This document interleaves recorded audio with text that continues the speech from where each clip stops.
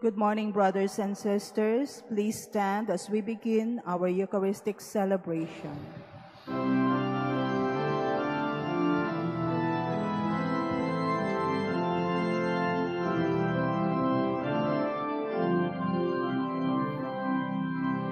Come to the table, enter His presence, feast with thanksgiving and celebrate His love.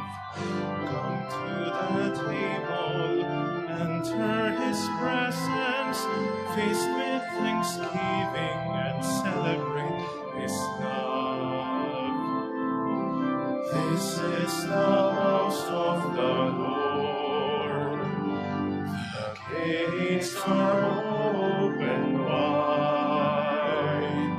Sinner and saints, strong and faint, welcome to come inside.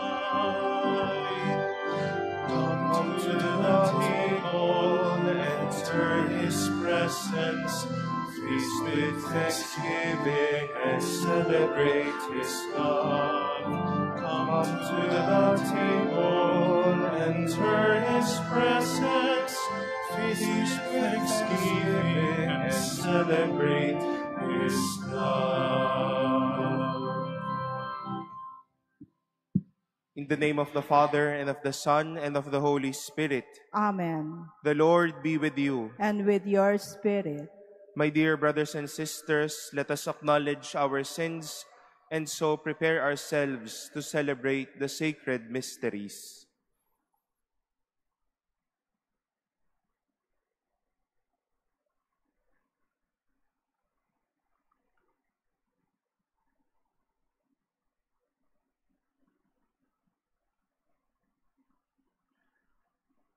You are mighty God and Prince of Peace. Lord, have mercy. Lord, have mercy. You are the Son of God and Son of Mary. Christ, have mercy. Christ, have mercy. You are Word made flesh and splendor of the Father. Lord, have mercy. Lord, have mercy. May Almighty God have mercy on us, forgive us our sins, and bring us to everlasting life. Amen. Let us pray.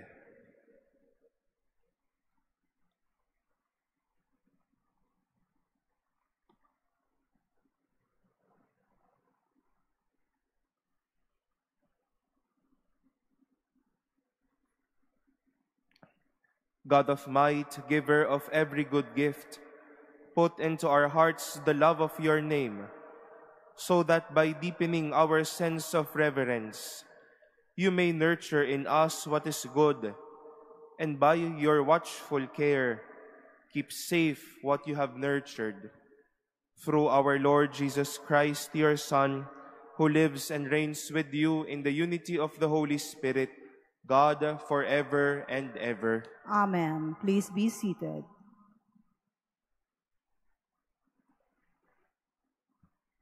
A reading from the first letter of St. Paul to the Thessalonians.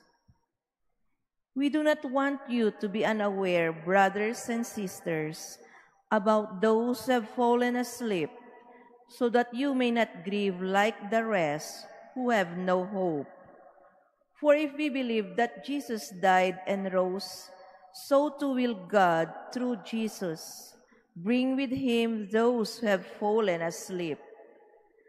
Indeed, we tell you this on the word of the Lord, that we who are alive, who are left until the coming of the Lord, will surely not precede those who have fallen asleep. For the Lord himself, with a word of command, with the voice of an archangel, and with the trumpet of God, will come down from heaven, and the dead in Christ will rise first. Then we who are alive, who are left, will be caught up together with them in the clouds to meet the Lord in the air. Thus, we shall always be with the Lord. Therefore, console one another with these words. The word of the Lord. Thanks be to God. The Lord comes to judge the earth. The Lord comes to judge the earth. Sing to the Lord a new song. Sing to the Lord, all you lands. Tell his glory among the nations, among all peoples his wondrous deeds. The Lord comes to judge the earth. For great is the Lord, and highly to be praised. Awesome is he beyond all gods.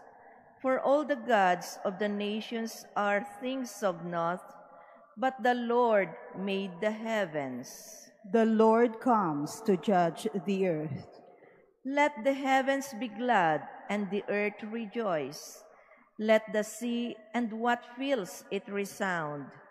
Let the plains be joyful, and all that is in them.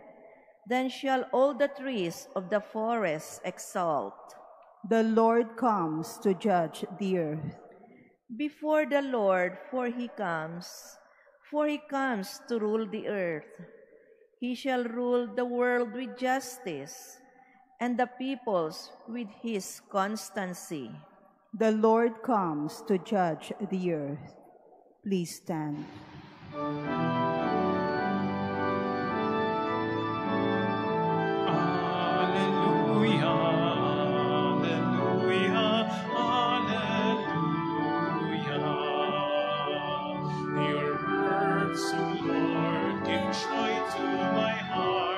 Your teaching is light to my eyes. Alleluia, alleluia, alleluia.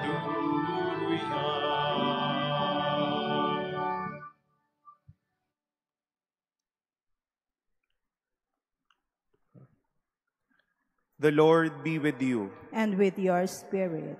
A reading from the Holy Gospel according to Luke. Glory to you, O Lord. Jesus came to Nazareth, where he had grown up, and went according to his custom into the synagogue on the Sabbath day.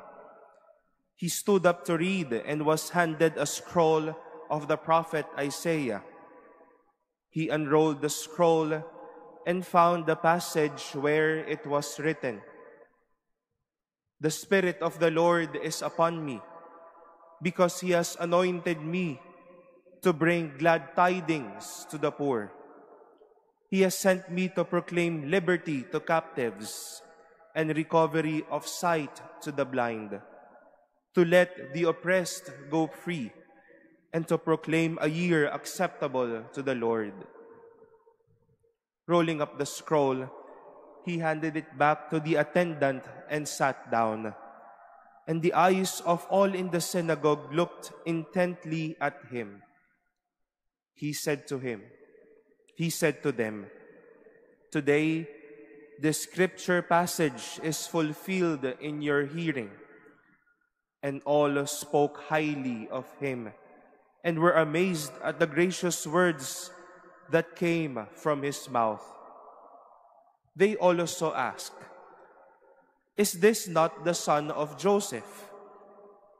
He said to them, "Surely you will quote me with this proverb, 'Physician, cure yourself,' and say, 'Do here in your native place the things that we have heard were done in Capernaum.' And he said, 'Amen, I say to you, no prophet is accepted in his own native place. Indeed, I tell you, there were many widows in Israel in the days of Elijah, when the sky was closed for 3.5 years, and a severe famine spread over the entire land. It was to none of these that Elijah was sent, but only to a widow in Zarephath in the land of Sidon. Again, there were many lepers in Israel during the time of Elisha the prophet, yet not one of them was cleansed, but only Naaman the Syrian. When the people in the synagogue heard this, they were all filled with fury. They rose up, drove him out of the town, and led him to the brow of the hill on which their town had been built, to hurl him down headlong. But he passed through the midst of them and went away.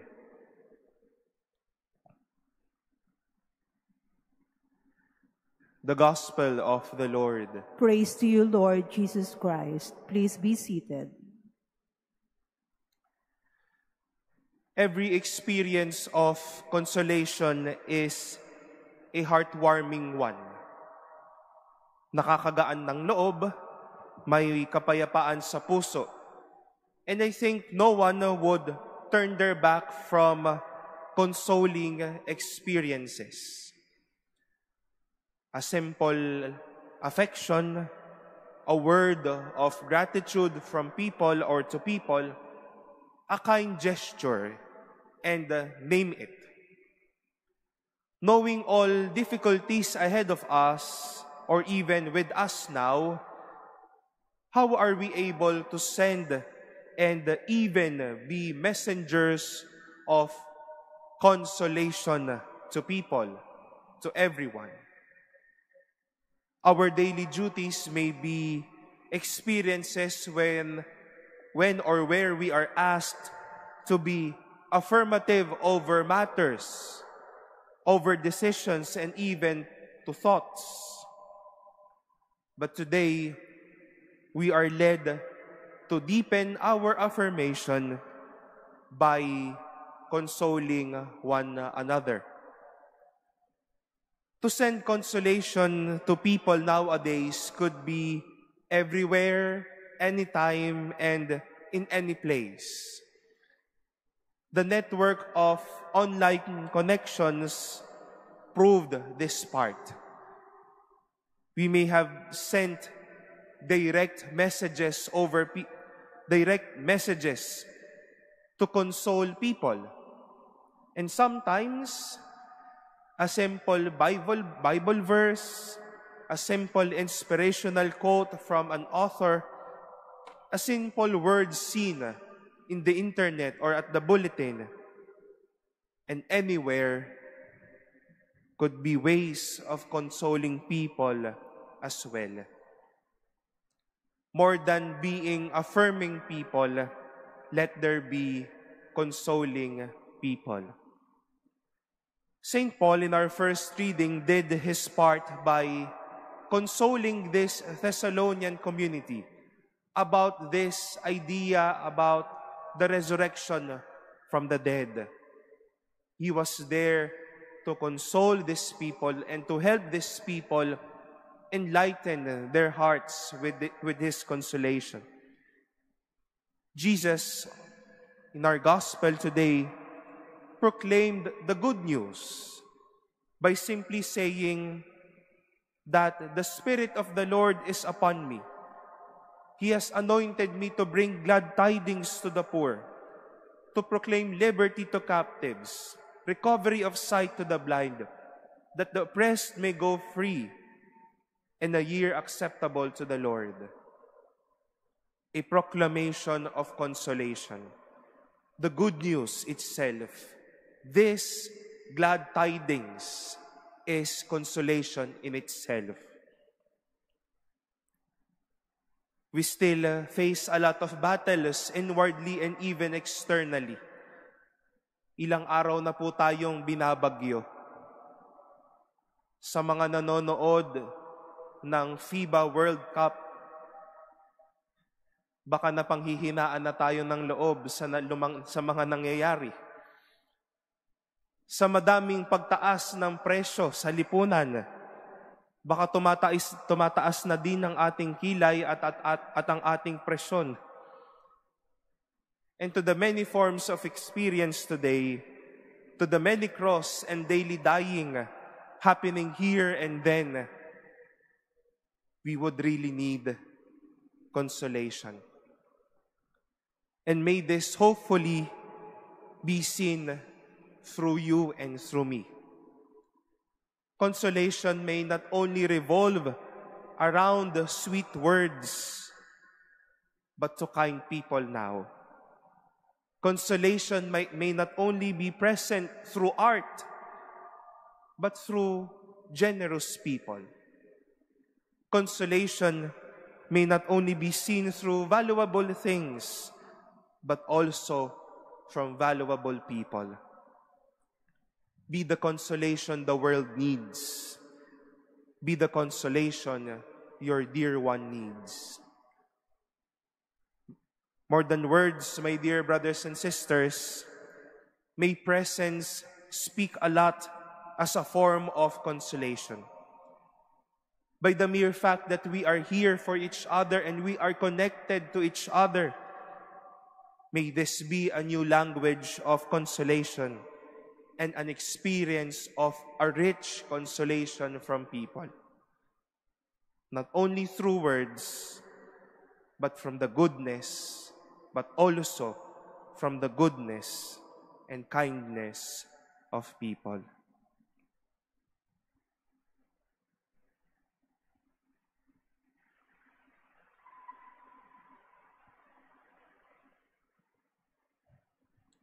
Please stand. Jesus was rejected by his own people. In faith, we accept him as our Lord and Savior, and we pray in his name.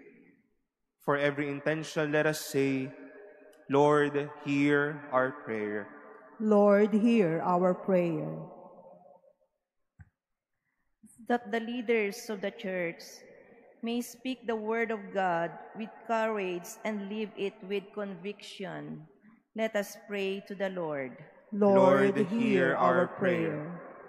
That the world may come to realize through us that Jesus Christ is the source of true wisdom. Let us pray to the Lord. Lord, hear our prayer. That Christian parents may be strengthened to follow Christ, who is the way and the truth and the life. Let us pray to the Lord. Lord, hear our prayer. That the sick who find life difficult may see God's presence through the care and concern of their families. Let us pray to the Lord. Lord, hear our prayer. That the faithful departed may have the joy of everlasting life. Let us pray to the Lord. Lord, hear our prayer. In silence, we lift up to the Lord all of the prayers offered in this Mass, as well as the prayers of our brothers and sisters joining us via online streaming. We continue to pray for our country, that we may be spared from this typhoon. May God bless each and every Filipino families with security, protection, and guidance. We lift up to the Lord our prayers for one another and for our own intentions.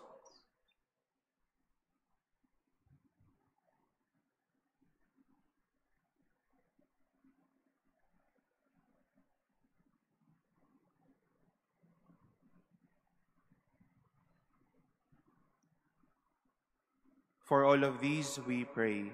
Lord, hear our prayer. Almighty Father, since none of us come to Jesus unless you draw us to him, make us all one with him, that we may be with you now and forever. Amen. Please be seated.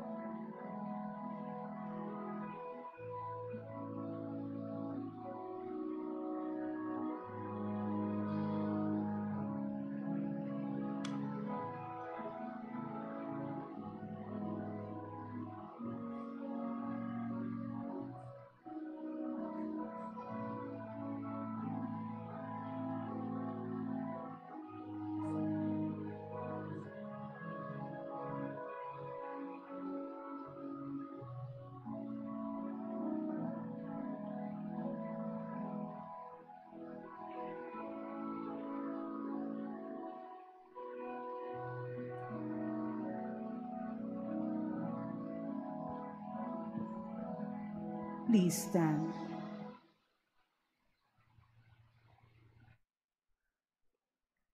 Pray, brothers and sisters, that my sacrifice and yours may be acceptable to God, the Almighty Father. May the Lord accept the sacrifice at your hands for the praise and glory of his name, for our good and the good of all his holy church. May this sacred offering, O Lord, confer on us always the blessing of salvation, that what it celebrates in mystery, it may accomplish in power, through Christ our Lord. Amen. The Lord be with you. And with your spirit. Lift up your hearts. We lift them up to the Lord. Let us give thanks to the Lord our God. It is right and just. It is truly right and just, our duty and our salvation, always and everywhere to give you thanks, Father most holy, through your beloved Son, Jesus Christ, your word through whom you made all things, whom you sent as our Savior and Redeemer, incarnate by the Holy Spirit and born of the Virgin. Fulfilling your will and gaining for you a holy people, he stretched out his hands as he endured his passion, so as to break the bonds of death and manifest the resurrection. And so with the angels and all the saints, we declare your glory, as with one voice we acclaim. Holy, Holy, holy, holy Lord God of hosts, heaven and earth are full of your glory. Hosanna in the highest. Blessed is he who comes in the name of the Lord. Hosanna in the highest. Please kneel. you are indeed holy, O Lord, the fount of all holiness. Make holy, therefore, these gifts, we pray, by sending down your Spirit upon them like the dewfall, so that they may become for us the body and blood of our Lord Jesus Christ. At the time he was betrayed and entered willingly into his passion, he took bread, and giving thanks, broke it, and gave it to his disciples, saying, "Take this, all of you, and eat of it, for this is my body, which will be given up for you."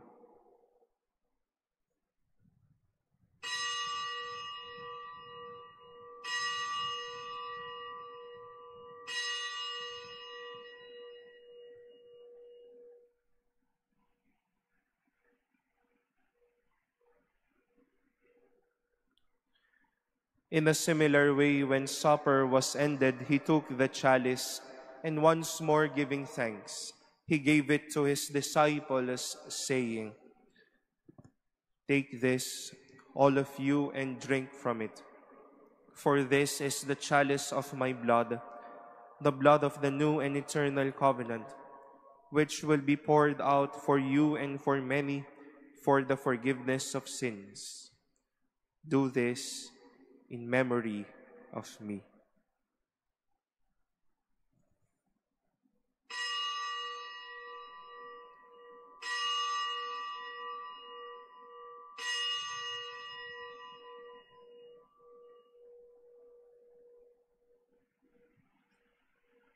Please stand. The mystery of faith. We proclaim your death, O Lord, and profess your resurrection until you come again.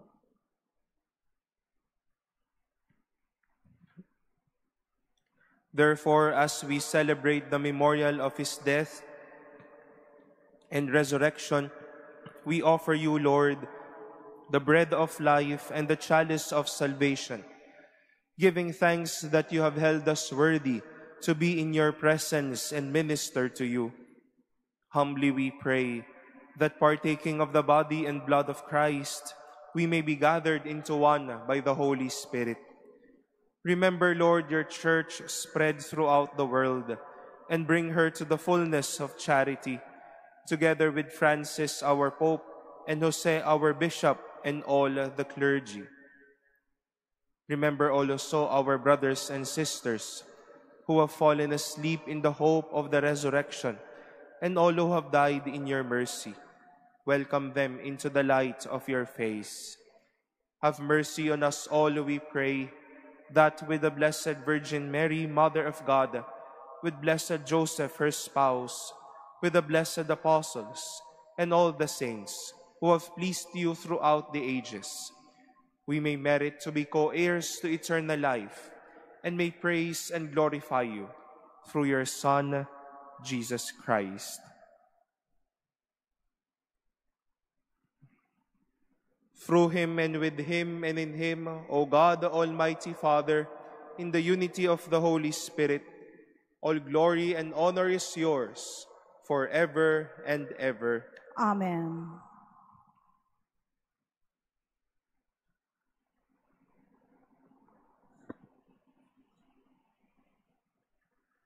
At the Savior's command and formed by divine teaching, we dare to say, Our Father, Who art in heaven, hallowed be thy name.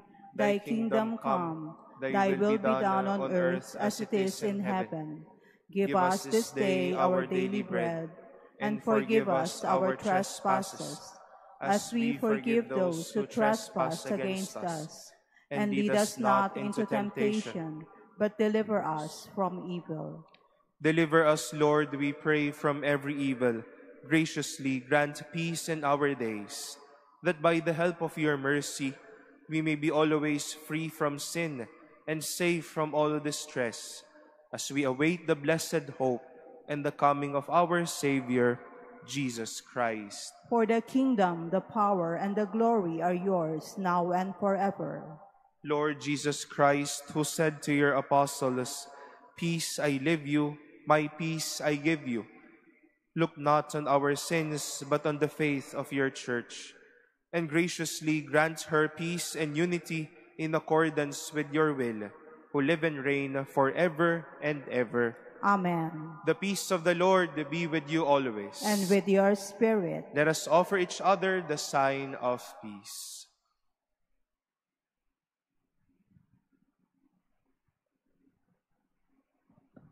Lamb of God, you take away the sins of the world, have mercy on us. Lamb of God, you take away the sins of the world, have mercy on us. Lamb of God, you take away the sins of the world, grant us peace. Please kneel.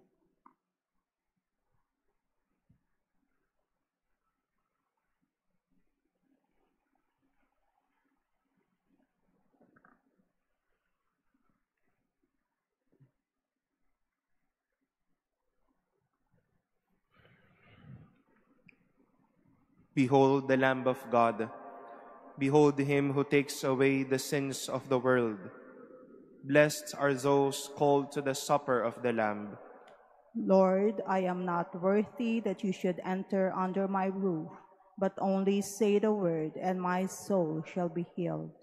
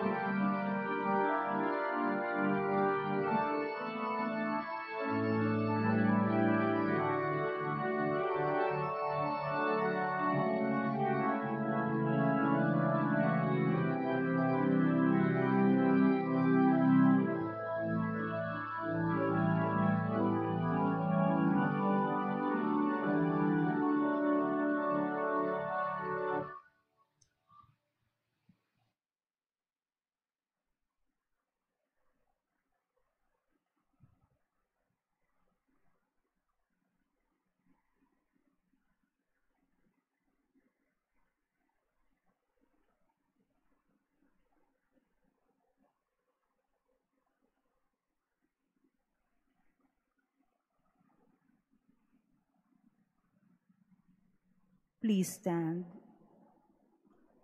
Let us pray.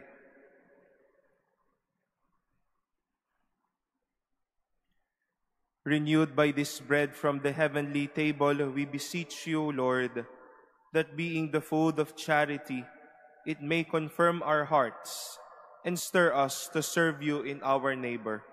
Through Christ our Lord. Amen. The Lord be with you. And with your spirit. And may Almighty God bless you, the Father, and the Son, and the Holy Spirit. Amen. Go forth in the peace of Christ. Thanks be to God.